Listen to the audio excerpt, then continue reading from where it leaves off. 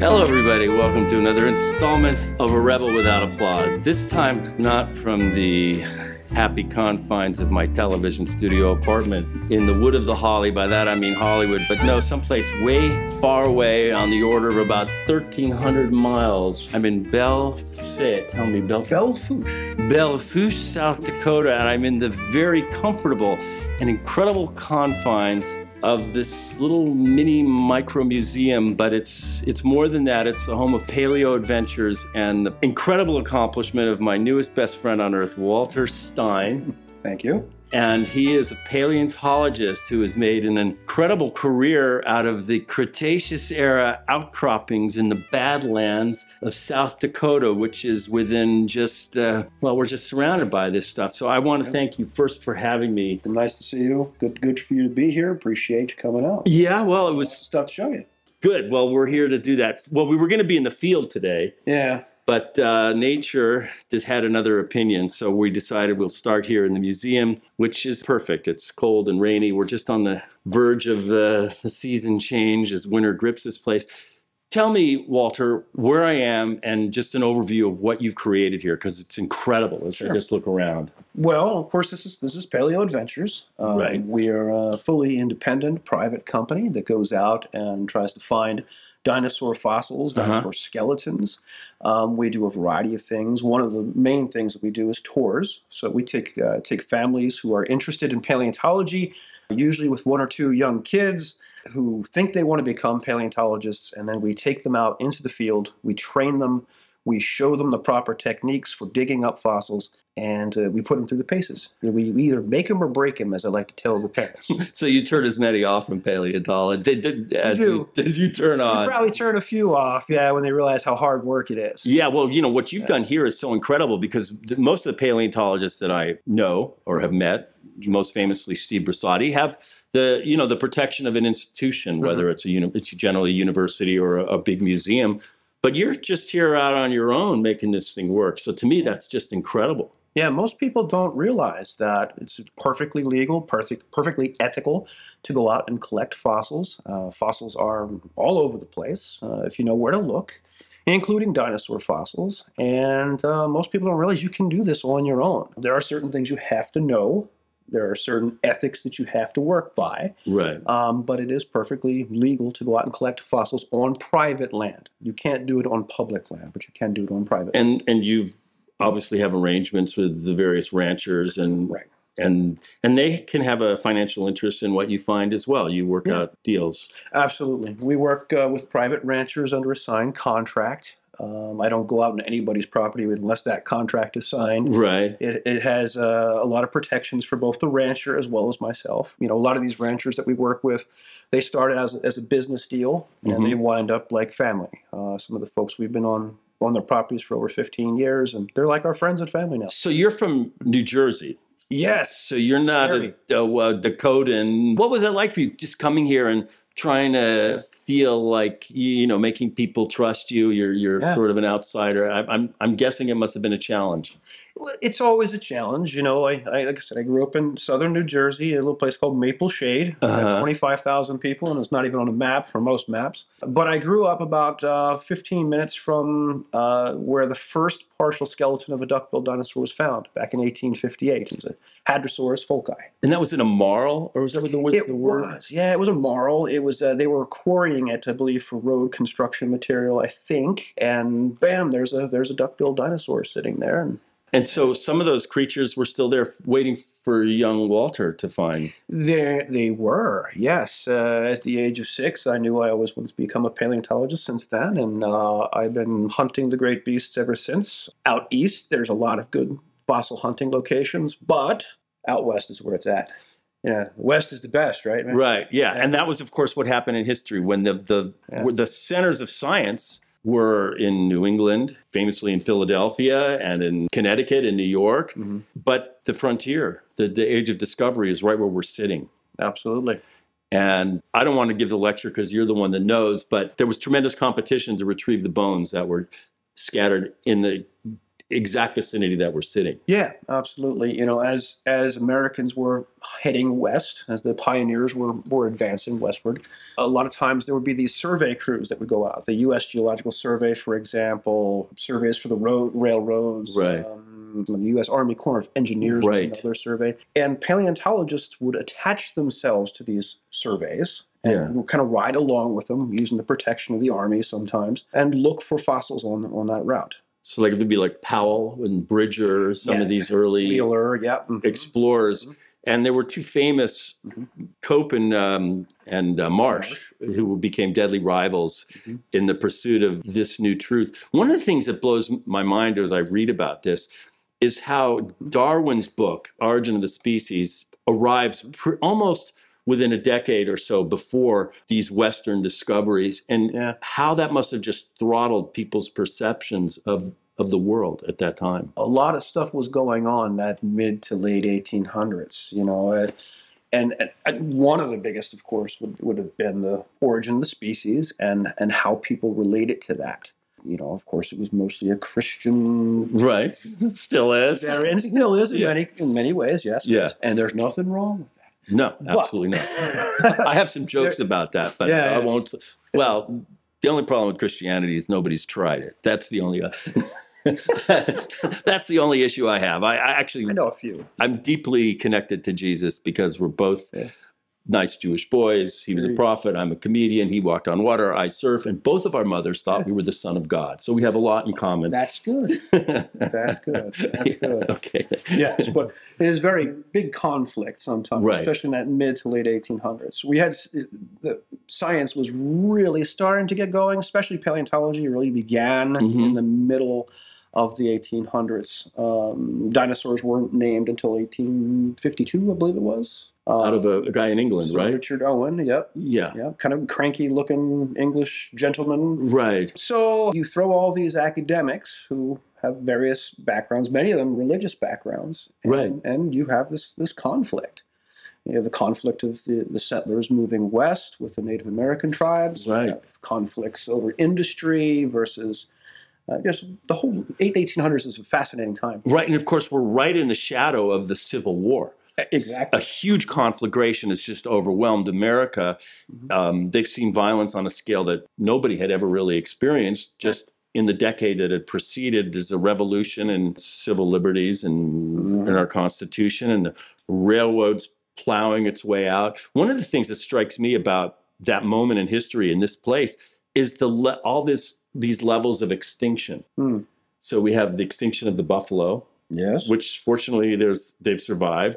These are the big megafauna mammals, you know, and we have essentially an extinction of a way of life, hunting, gathering native people. Of course, yeah. And then they're digging up a level of extinction that was almost unimaginable. You know, I can only imagine. My thought is, so these guys are digging up these bones, maybe in the shadow of the railway, and they go, well, how come this... Well, what happened? Why is this guy gone? He goes, well, he couldn't get on the ark.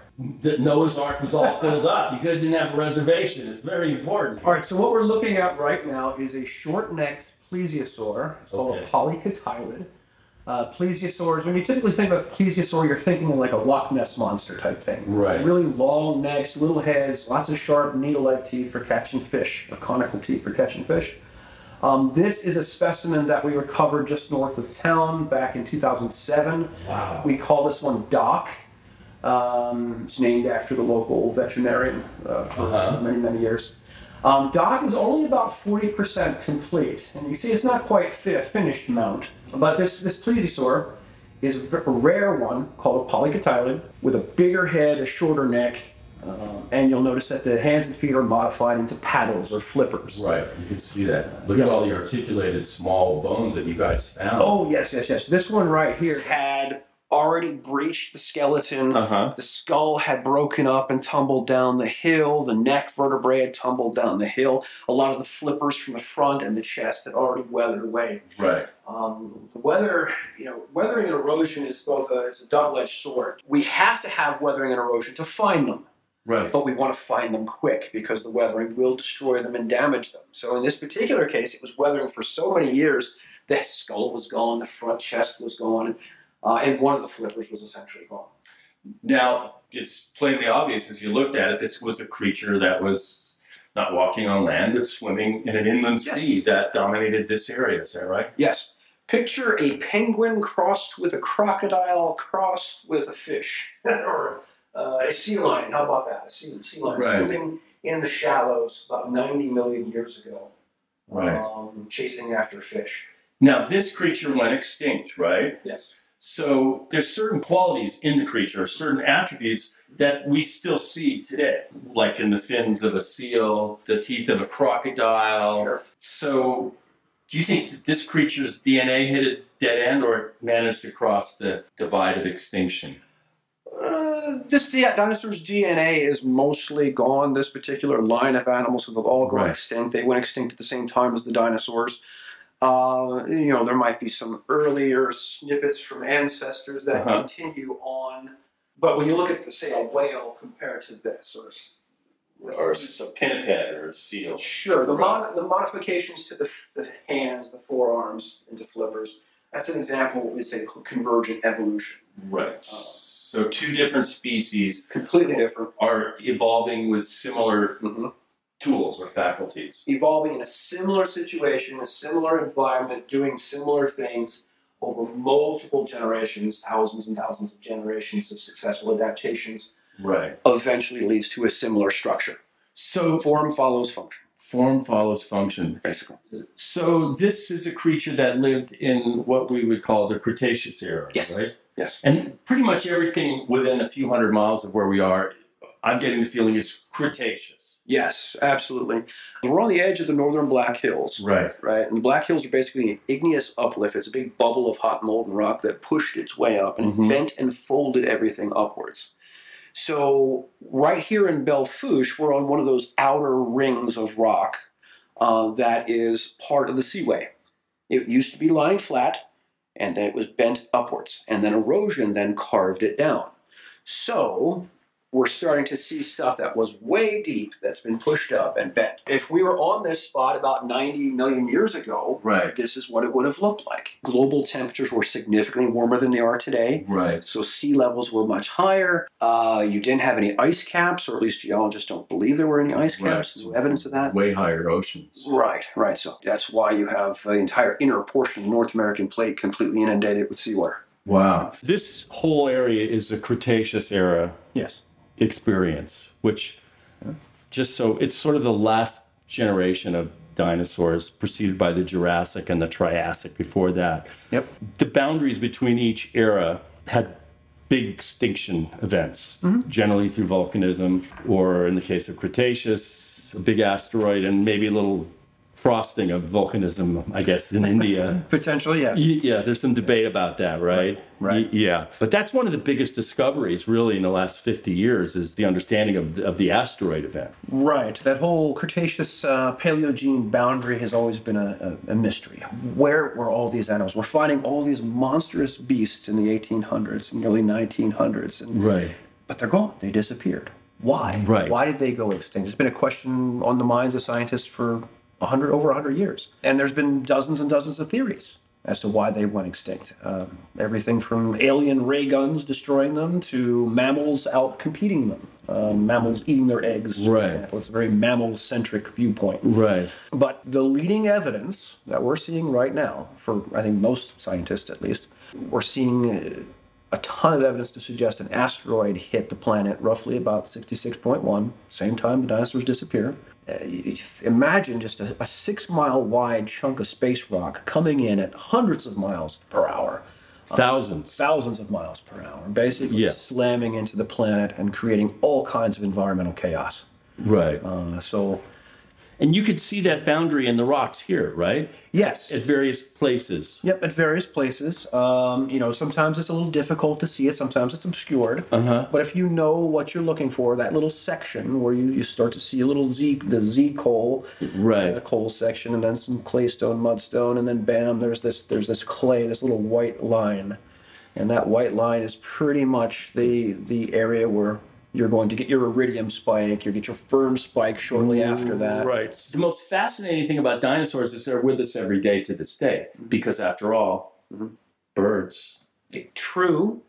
Are dinosaurs. Birds are little baby dinosaurs. That's right. Some paleontologists will tell you that dinosaurs did not go fully extinct, that some of them still live on as birds. I would agree with that. Yeah. You can tell your grandmother that when you're eating your Thanksgiving Day turkey dinner. Yes, we're eating a raptor of some sort. Eating a dinosaur, yeah. Yeah. But T-Rex, the big dinosaurs, they could not survive. So, the movie Jurassic Park isn't really, it seems like they're Jurassic era sauropods in Jurassic Park.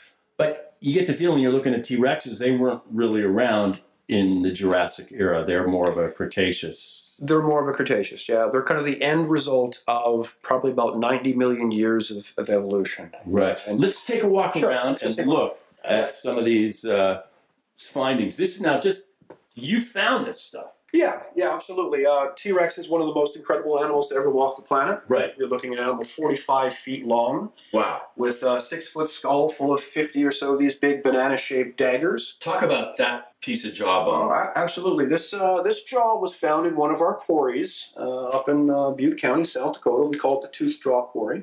Wow. This is a cast. Now, the original, we actually got into the home of the Fukui Dinosaur Museum. It's one of the biggest dinosaur museums in the world. The neat thing about this jaw is it has a pathological injury right here. Lots of scar tissue around that. Maybe an infection. It's potentially either a tooth infection or it's possibly a bite mark. These tyrannosaurs were likely territorial, right? Hunting up and down these river systems looking for prey.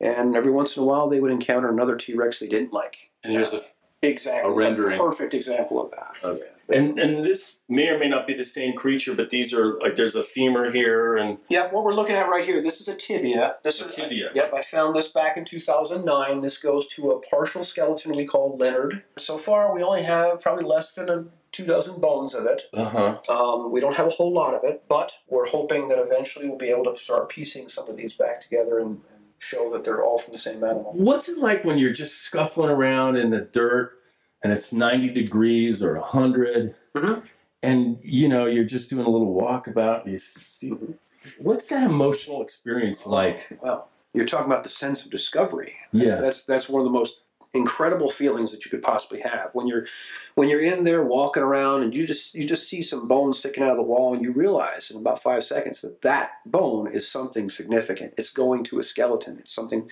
maybe it hasn't seen light of day in 66 million years. Maybe you're the first person to ever lay eyes on it, and that's just an amazing, incredible experience. It must be just amazing. Yeah, you go, I could die tomorrow. I made my mark. I'm happy. And it clearly from just this small display and then your lab back there, you've had a lot of those moments.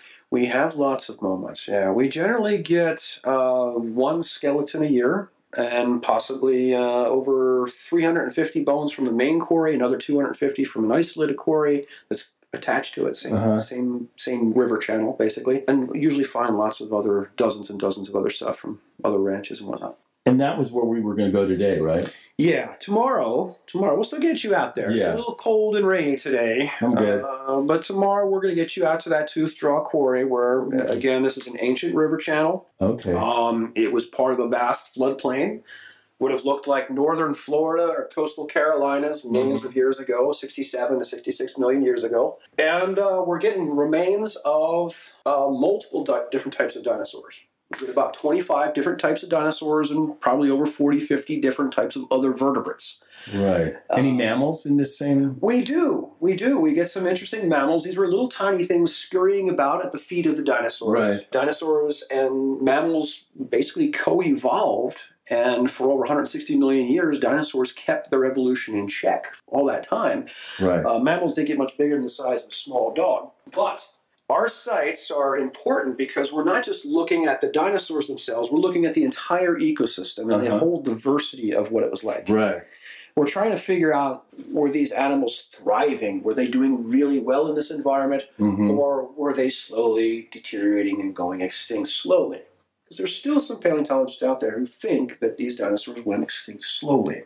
This one here is a mammal. So it's all part of that ecosystem. How do we know it's a mammal? Because of the dentition? Because of the dentition, the types of teeth. These are types of teeth that the dinosaurs didn't necessarily have. When I find something, if I don't know what it is immediately, I've been doing this a while, so I can usually recognize most things. But if I see something I can't readily identify, we'll do a little bit of research. We'll compare it to other known specimens that have been collected.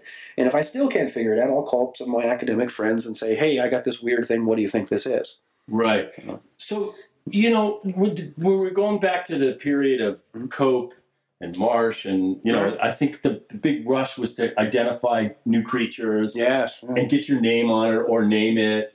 Is that still the main thing, or is it the idea to get a bigger overview of what's really going on in the ecosystem? Well, it depends on who you talk to. Well, for you. For me, I'm trying to figure out what's going on.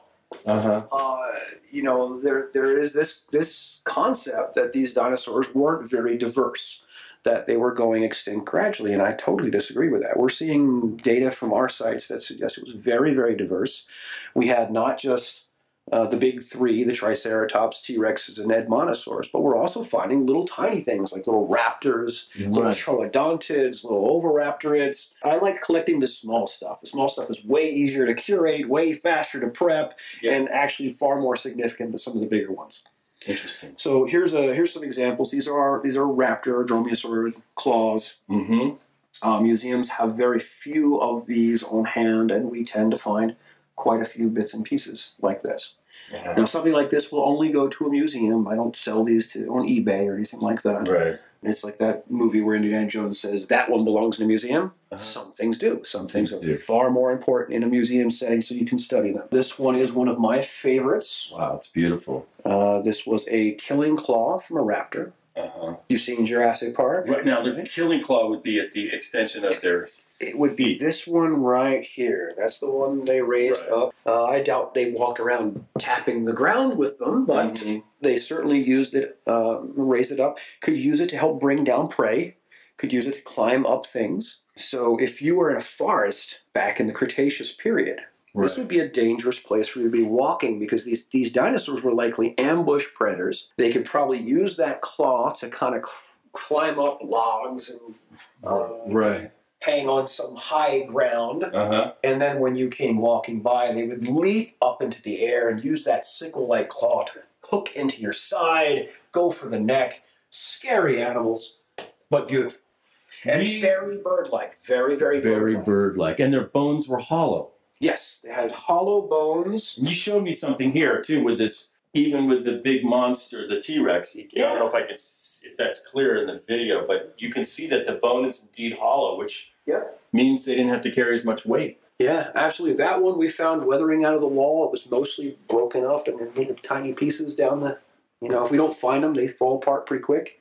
Wow. But yeah, that's completely hollow. And this is another one that's hollow. This is from a small raptor. We always think of birds as raptors, but this would be somebody that did not necessarily enjoy flight.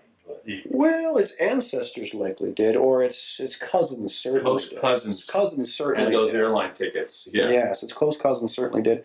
This little humerus, this is a humerus bone. Oh, okay. So you got the funniest bone in the body. Yeah, right.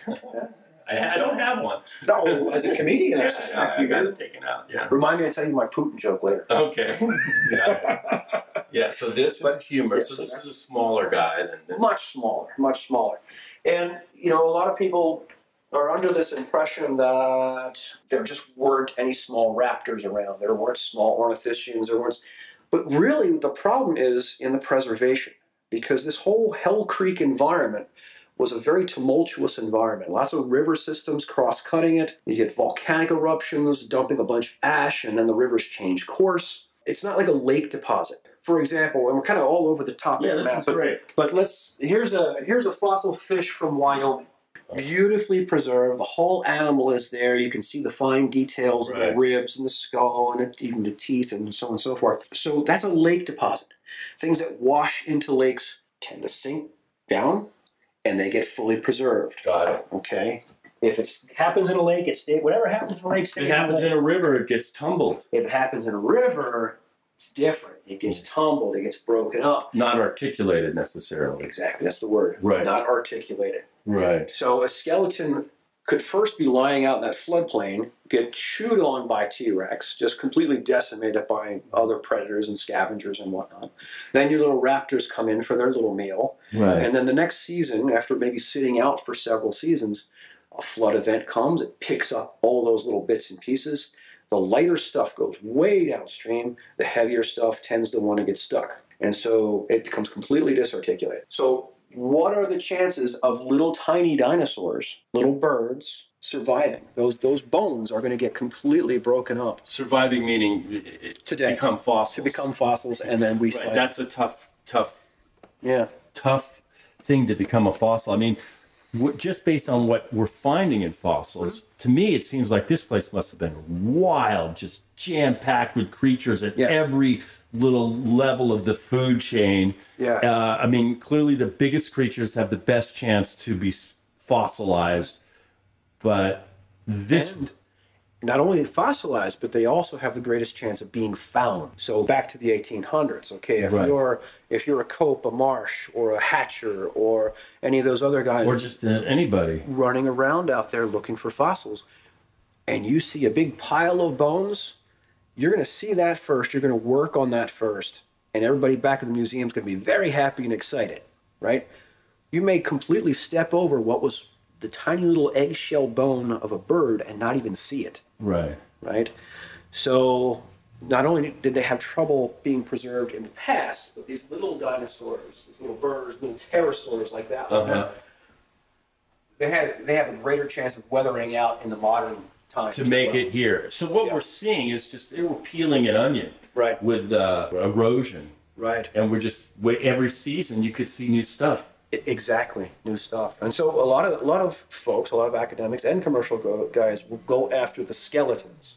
And that's great. It's all very important to recover skeletons, articulated skeletons are beautiful. But I like going after these bone beds, because these multi-taxic bone beds, the ones where you're getting a whole diverse array of species washed in, they're really teaching us how healthy that ecosystem was. It was pretty healthy, I think. I think it was very healthy. I think they were doing just fine up until they looked up and saw that monster asteroid coming down. Right, and that was a great discovery by the geologist Alvarez, right? Walter Alvarez, who's writing about this. Now this feels like established fact, in terms of it's sort of reached the public's mind. Yeah, absolutely. People aren't really, maybe, I don't know if they're debating that to the extent that they used to. Well, the whole concept of that, whether extinction happens is, still debated in some circles, but it's mostly accepted. Right. And as far as the asteroid is concerned, there's clear evidence that an asteroid hit. There's also clear evidence of volcanism, extreme volcanism in India. Right, the Deccan Traps. The Deccan Traps. So India was not unlike Australia. It was out there, its own continent floating. Yep. This was before they named it the Indian Ocean. This is before yoga, Gandhi. This is way back, okay? Way back. Before the sutras and Buddha. This continent floats up into the belly of South Asia and creates the Himalayas, but for just a huge amount of time, a massive period of volcanism. Oh yeah, you have over 1 mile thick of basalt, flow basalts being laid down in sheets. So this is pumping out a lot of CO2. It's pumping out water vapor. It's pumping out all those greenhouse gases. It's putting smoke into the atmosphere. So climates are kind of slow. They're changing, certainly towards the end. And this volcanism was clearly going on for a while. Now, the timing of that is a matter of debate. With the asteroid. Yeah. Did the asteroid hit first and then trigger the volcanism? Was the volcanism going on beforehand and then the asteroid helped make it worse? What I find interesting is that whenever you see one of these big extinction events, such as the Permian Triassic, one of the biggest of all, what do you see next to it? Well, you see the Siberian traps. So you've got more volcanism, extended volcanism going on, but you also might have an impactor there. There's some questions. So there's some, and these are over such huge, unimaginable spaces of time. Yeah. But when you imagine an accident, for example, or a plane crash, generally it's a combination of a few things.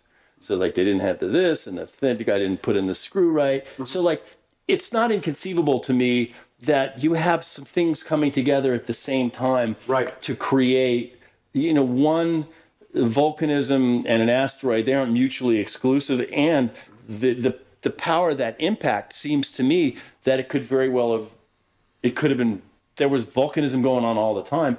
Just the impact of that could have triggered more, right? It could have, yeah. Right. What you find is, what's interesting about that is that if the asteroid hit in the Yucatan Peninsula, right, that would have been on the exact opposite side of the planet as where India was. Correct. So it was called the antipodes. So those shock waves, they travel all the way around the globe and through the crust and eventually hit a point on the very exact opposite side and helps acerbate or make the volcanism even worse. So that was a really tough period of time. We're talking about, I don't know, by an order of thousands of years where it was not a good time to be around. It was a bad weekend in geology. A bad weekend in geology. But then it makes you like, doesn't it make you like go, well, wait, there were mammals then, and like, we celebrate Columbus Day, and, we got Christmas for Jesus, and we need a holiday for the mammals that made it through. Yeah. Because we're carrying their DNA at this moment. Am I just blind to that? No, that's absolutely true. Yeah, if it wasn't for that asteroid, mammals may still have been kind of held into the shadows. And some survived, a handful of species, and we're living in their DNA is in us. Yeah. So we got to rename like Columbus Circle. I think Columbus has gotten too much. We're talking about the Indians, and he was talking about an extinction event that was Columbus. Sure. We need we need to identify a mammal, some early primate that made it across the CT divide, or the KT divide, Cretaceous, Tertiary. That's the extinction event. I'm using a technical name. Cretaceous Paleogene. It's supposed to be Paleogene. Okay. KPG now. Oh, they've changed it? Yes, they've updated it? I accidentally say it myself. Okay, all right. Well, I've always been behind the times. But they deserve a holiday, and they deserve some monuments. Like, we could take down some of those Confederate monuments and put in like a mammal monument for some, like, what was the mammal, like the primate that maybe a little rodent-sized guy that we're... That's a good question. I try to stay away from the mammals as much as possible. Right. Yeah, so... Because it gets... Mammals are scary. It gets scary, yes. Yeah. Well, I'm scary. I scare myself in the mirror. Yes, unless I have a beard in my hand, I try not to talk politics, religion, or anything else. Okay, well, about this history, though, it affirms Darwin. It challenges a very static vision of Earth and of our origins. True. Let's look at take a look over into your little lab. Okay. Now, the plaster jacket is what we use to protect them in the field. It's wrapped over the top of the bones. So when this thing was exposed, this was to the sky, and then you dig out? Nope. No. This was the bottom. This was the bottom. Yeah, this is the side we could not see in the field. Got it. Take a dinosaur bone like this. This is a vertebrae from an Edmontosaurus. Wow. And what we do is we dig all the rock off the top of it, and a little bit off the sides, but not too much. We want a lot of rocks trapped around that side. Hold it together. And then you dig all the way. We dig under it, and we leave it sitting on a pedestal of rock. Then we take strips of burlap, we go over the top of that. Right. When it hardens, we chisel out underneath and roll the whole thing. We flip the whole thing. And so you're looking at the bottom of what I found. Got it. This one is from a dinosaur we call Behemoth. Behemoth is a ceratopsian. We're probably going to be a Triceratops, but it could be a Torosaurus. We're not sure yet. Do we know what we're looking at in terms of where on the skeleton? Yeah, on the skeleton. This is the ilium bone. This is one of the hip bones. Hip, okay. This is the hip bone. It's missing portions of that end and a little portion of that end. What we call pre-depositional break. So it shows us that something happened to the ends of this. Either it broke due to predation, some feeding activity. T-Rex was munching on it. Right. Or possibly just in the process of weathering and tumbling down, it weathered away. Interesting. We do see some insect borings on here in spots, at least on the other side. We don't did see some. see many insect fossils, do we? Is this No, soft, too soft. too soft? Didn't make the cut. Okay. So these are kind of like surfboards. You're a surfboarder, right? Yeah. Yeah, this is almost surfboard size. Yeah. And so behemoth would have been a very, very large ceratopsian.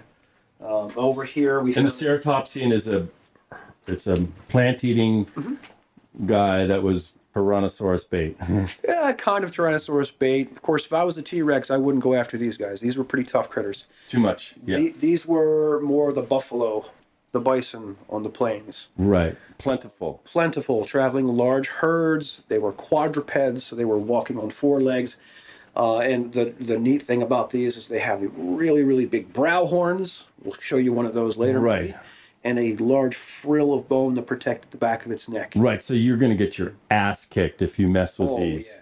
Yeah, they're often depicted as these docile little, Right. things, but they weren't. It's such an arms race. We see it. It's like they're competing for size and armor. And it's just like an arms race. It is. Feels like size is an advantage until it isn't. Until it isn't. And then it's a big liability. Yep. It's the specialization of an animal. It's great. You can be a specialist. You can have a special diet, a special environment, a special climate, and all that good adaptations that make you super special and awesome, size being one of those, until something happens, until the environment changes, until a new predator is introduced. Right. It's great if you're a small little raptor and you're awful showy and you got these beautiful feathers and it helps you to mate and produce other offspring, right? But you're showy, right? So if a new predator is introduced, you're a target all of a sudden. Right. So things change. Or if an asteroid hits and you're a T-Rex, you don't have a place to hide. You didn't have a place to hide and all your dinners are gone. You're eating 400 pounds of food per day. You need to keep that engine going. That Right. And maybe one of the reasons some of those mammals survived is that they were scavengers. So, and maybe they could have lived on the... insectivores. Yeah. That's another one of the reasons. But all these dead creatures were all over the place. So go get a meal, go back in my cave. Yep. Grab some, maybe they could hoard, maybe they could store. I mean, who knows? And they had fur, which helped keep them warm at night. Because after an asteroid impact, it's going to get cold and dark very, very quickly. Yes. Right? And then you have this warm spike at the end, millions of years later, you have this big warm spike because all that CO2 and dust floating around the atmosphere, the volcanic eruptions with the greenhouse gases. Yeah. Comes down. Yeah. Well, they had feathers, right? They had feathers, but they couldn't. They didn't. Birds could migrate a little faster. Right. But maybe the feathers had some value before flight. Oh, absolutely. Yeah. I'm not sure what that was. Maybe we're jumping all topics all over. Yeah, but it's part of it. So let's move along. So this looks like... Wait, I gotta finish that question. Oh, finish it. You asked a question, I gotta finish What it. did I ask? You asked, well, they had feathers. Right, they and the did. feather had to come first, right? Feathers preceded flight. They have to, because you can't fly until you have feathers. Therefore, the feather has a previous use. And one of those uses would have been the sexual selective one, where you're... Display. Peacock. Yes, exactly. The showier you are, the greater chance you're going to attract mates.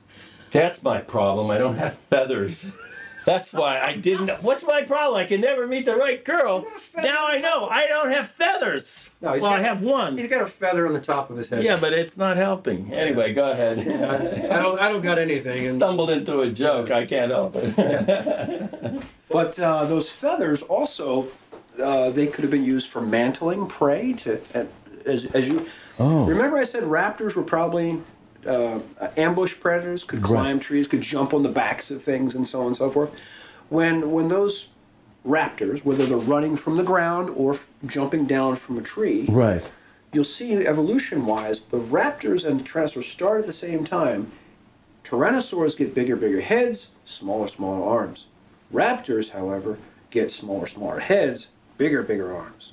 So what are they doing differently? They're feeding differently, they're surviving differently. Imagine that raptor up on the tree. Jumps off, raises its hands, arms, comes down, pounces using those feathers to help mantle that prey. Disoriented it. Yeah. Yeah, but what's going on? What is that? That's a movement of flight. That is the evolution of the flight stroke. Right. Yeah. Building of those muscles. Exactly. Exactly. So a small, not the Dromaeosaurus we talked about, because that's way past the evolution of birds. Birds start to show up in the Jurassic period. Right. But Birds with something flight. similar to that did that sort of thing. Birds with flight are showing up in the Jurassic Yes. with feathers, because we had like the pterodactyls, and those aren't Birds. Those are pterosaurs. they're pterosaurs. Yep. So Another bit of that sort of convergent evolution. They're taking advantage of the openness space in the air. so let's look at some of this stuff here. This is a left jaw, left dentary Right. from what is probably the behemoth specimen. Okay. Triceratops. It's definitely a Triceratops. And we'll use a variety of different tools. A lot of them are the same tools that we'll use in the field. Right. Brushes, dental picks, X-Acto blades. And we'll just slowly chip away at the rock and the sand that's on the surface to expose the bone. We'll glue spots that are fairly close, hold that together. But in a crack like this complex break, what I may have to do is dissolve that glue, take it completely apart, clean out the break, and then reattach it and It's a little bit of dentistry, like you've got to maybe create some space, It is. fill spaces and stuff like that. It is. And then when there is a gap like this, a lot of times we will use restorative material. We'll use a restoration epoxy Right. to help sculpt the missing bits or to help fill it out and stabilize it. So, for example, this one, we'll go back to this one again. This one is a vertebrae from Edmontosaurus. Right. And it was really badly crushed. Bondo kind of a deal. Mm-hmm. Yep, this is kind of giving it some strength and stability. This is a Paleobond epoxy resin. It's like surfboard repair. Yep, called Paleosculpt. Yeah. We put the pieces back together as best we can, and what we can't put back together, we use that to sculpt the missing bits. Wow. This had what we call iron pyrite disease. What is that? Iron pyrite disease sounds pretty bad. It is pretty bad for the bones. But basically, this is where you get a lot of sulfides in the groundwater, and the sulfur is mixing with the groundwater, and you get the sulfuric acids, you get gypsum forming, this is a calcium sulfate, and those crystals begin to grow and expand And rip it. and blow it apart. So this is not a disease that the animal had in its lifetime. No. This is a disease for after its fossilization. Yeah, it's a geochemical disease. Right. Geochemical. How long do you think it takes for these creatures to go from bone to rock, meaning fossil, for their material to be replaced? Sure, that's a good question too. There's various studies that talk about how fossils form and the process. Basically, the minerals are being replaced with other minerals. So the original calcium phosphate that was in the bone, the apatite, Right. that's our natural organic Yeah. phosphate, that is getting slowly replaced, in this particular case, with iron oxide. Okay. And as far as some fossils can be preserved fairly quickly, others like this take millions of years. Millions. So buffalo, for example, that were slaughtered aren't probably old enough to be fossilized yet. They're still fossils because they're evidence of ancient life. Oh, okay. And there is some mineralization sometimes. Like if it's 400 years old, probably not much mineralization. Right. Most of these, even some stuff that's 10, 20,000 years, you're still getting DNA out of it. Right. Like Pleistocene era guys. Right. Right. But there is... We don't talk about mammals here. We're not doing the mammal don't do thing. any mammals. No more mammals. Sorry, no more. That's my bad, man. Stinky, sweaty, smelly, hairy, Furry, miserable yeah, I know. miserable creatures. Yeah, I hate them too. So you got all this stuff, and it's waiting, and some of this will make it to the marketplace, hopefully. Yeah. Well, we split them up into three categories: common, commercial grade, and science grade. Common things we let our tour guests keep, because they're fragments of bone. They're all over the place. Right. And I would much rather see those in the hands of a kid. An inspired young person. To inspire them, to educate them, to spread that joy of natural history. So those little fragments, those little common species, not a big deal. They can go private. Then there's commercial bits, which have a little bit more value to them. Maybe aesthetic and whatever. Aesthetic. Here's one, for example, that's a commercial one. This is a tyrannosaur tooth. Wow. Tyrannosaurs, in fact, all dinosaurs were kind of like sharks. They were constantly replacing their teeth over and over and over again. Mm-hmm. So a T-Rex could have maybe 1,000 teeth in a lifetime. Right. But as far as their claws are concerned, how many claws do they have in their hands? 3. 4. Oh, 4. 2 on each hand. So they only had 4. Oh, 4. Oh, okay, in their hands. Yeah, They had to 4 hands. protect those. Yeah, so finding a claw is very rare. That jumps it up more to the science side of things. Got it. Does that make sense? Yes. Now, when it comes to T-Rex teeth, they're quite beautiful. They are prized by collectors. And when we sell something like this, the landowner gets a percentage of it. Right. So it's a positive incentive for him to allow us out there. Right. If there was no reason from benefit, why would he let us out on his ranch? Right. It's like mineral rights. Yeah. So the landowner gets a little something. We get pay for our expenses, for example. Of course. That'll get on the website soon. Yeah, that one probably will. Now, others that are more pathologic teeth, there's something weird about them. Those will hold for science. But yeah, I'll show you a commercial one. Okay. When I find something like this, I call that nature providing me a grant. Good. And there's a market there. People want this stuff. Absolutely. That's a $10,000 piece. Oh my God. I sell one of those. I've paid for my whole summer's worth of digging, essentially. Really? So. Yeah. So the landowner gets something, collector gets something nice to show off. And you get it. It's a win-win-win. I can't wait for tomorrow because that's going to be my first day in the field. Yep. And this has been so much fun. We're just at the tail end of this season, but there's a spring and there's the summer. I guess, when can you start getting out there again and feeling like...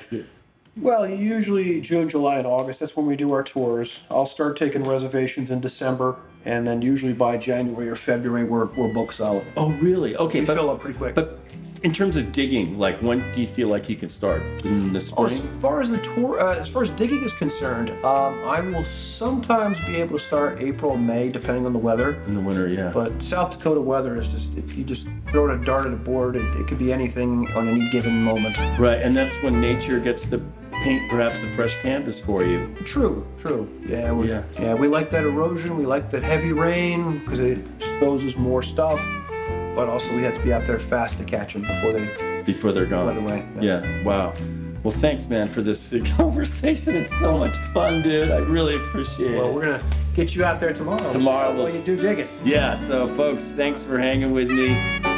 Till next time, namaste, shalom, and aloha. By that I mean namaste, aloha. I'm with Walter Stein, the paleontologist. He is the creator, founder, and manager of Paleo Adventures, and I have had an adventure just within the comfortable confines of his own personal museum. So thanks, bro. I appreciate it. All right.